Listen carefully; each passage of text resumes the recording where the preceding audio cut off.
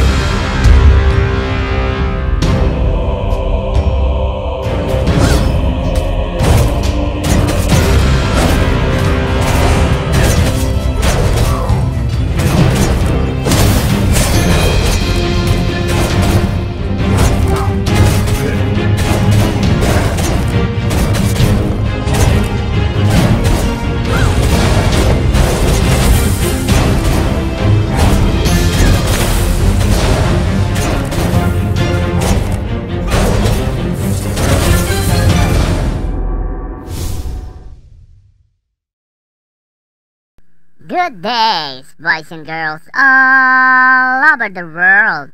Welcome mga Karatsboy Gaming sa ating new NFT games review for today.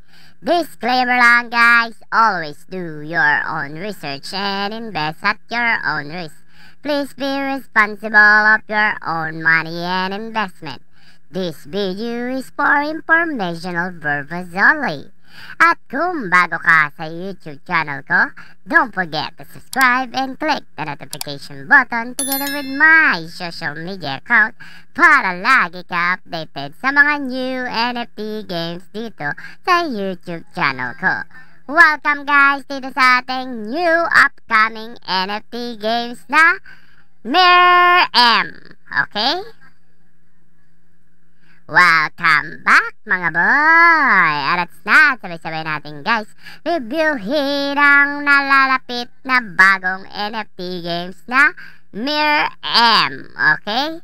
Hindi mir4, okay? Kundi M, okay?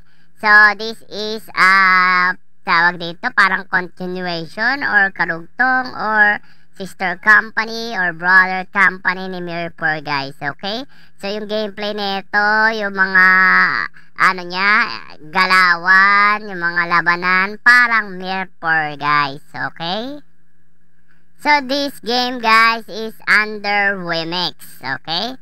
So ayun yung mga previous reviews natin, nag-review tayo ng mga games ng Wemix nga guys. So kung makikita nyo guys, ito ang upcoming na murang, Vanguard and Vagabond. And itong Chinese, basahin natin. Oh, ayun ibig sabihin mo. So, makikita natin guys dito sa kanyang website na murang. So, ito yung mga character natin dito guys. So, 5.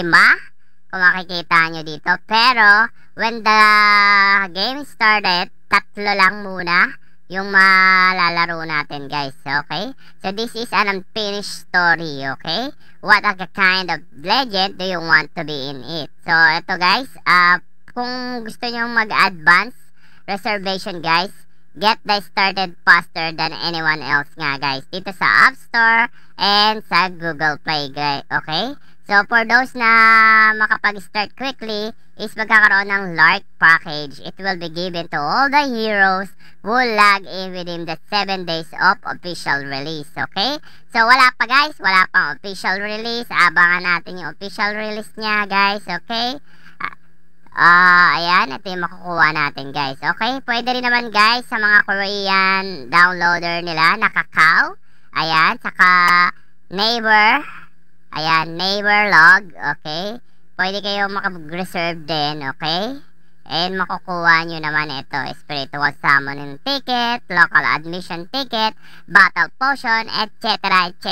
guys, okay?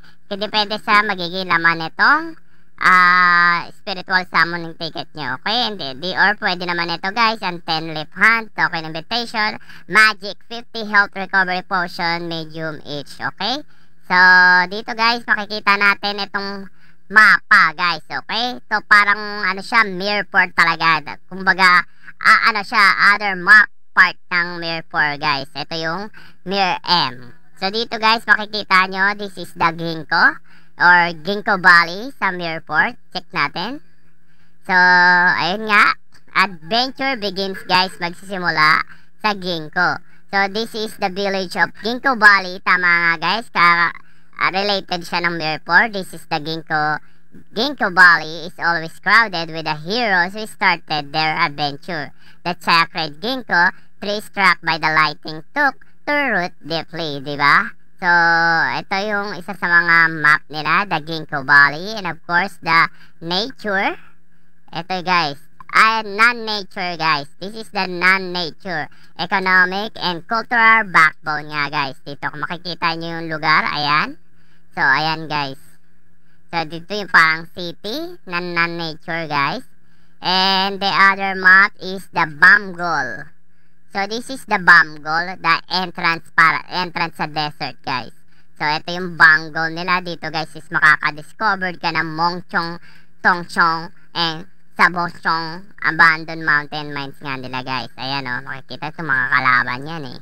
And of course, and dito sa Mongchon, ayan, Mongchon yan guys. So ito yung Mongchon guys, is a dreamy town in desert, okay? Mongchong Tongchong is a village that is open to anyone without the discrimination between human and beast, okay? Ang hirap banggitin nyo na, Mongchong Tongchong. Para na akong Korean din ha, Mongchong Tongchong. Konchinya, Korea. Korean gati-gato ay master. Ayan, and this is the isa pa sa mga map dito, ang Sabok. So dito sa Sabok guys, ayan, center of war and power naman ang Sabok guys. So Sabokchong sa banggitin nga nila. So ito yung base ng governs and northern desert nga guys. So Bep20 is the first legal autonomous district nga dito sa era na to na mag-run guys sa pagkaklan ng mga force. Ayan o, parang labanan talaga. Ayan o, awu, diba? So ayun, ayun ang ginkgo na nature, Bamgol, Monchon, saka Sabok nga guys, okay? And ayan, this is the story mode nila guys. May God Dragon Blessing para sa page 1, the Big Bang para sa chapter 2, and chapter 3, the Banyado Gates of Hell, and of course the chapter 4, the Benchon Region and the New Beginning guys. So ito yung tatlong character na NFT sa simula nitong Mirror M guys, okay? And this is the trailer, official trailer. Napanood na natin yan guys sa simula nung ating video. So makikita nyo guys dito, ito ang ating character. Sa simula guys ng Mirror M is tatlo pa lang guys ang pwede natin mapili at malaro, okay? At ito nga ang Warrior, Taoist, at Sorceress, okay? So pag nag-update na yan dito guys sa mga games natin, madadagdagan at madadagdagan pa yan kagaya ng mga character sa Mirror 4. And ito ating War and Adventure guys, okay?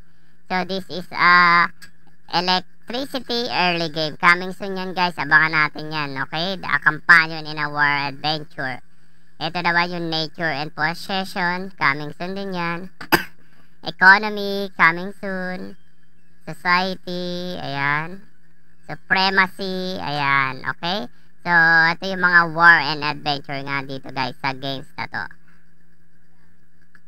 Para sa mga announcement para dito guys sa Mirror M is follow lang kayo, subscribe kayo sa kanilang Twitter and Facebook account guys para lagi kayo updated sa mga new announcement at new update dito sa upcoming na Mirror M, okay?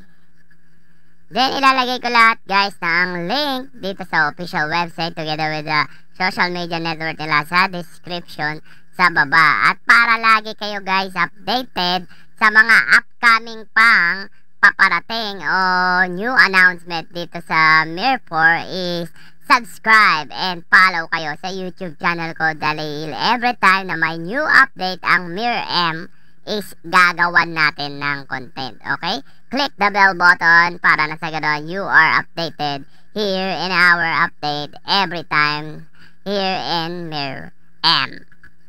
At ayun na nga mga Karatsboy Gaming, kung naging interesado ba naging topic or discussion natin for today, i-comment nyo lamang yan sa comment section sa baba.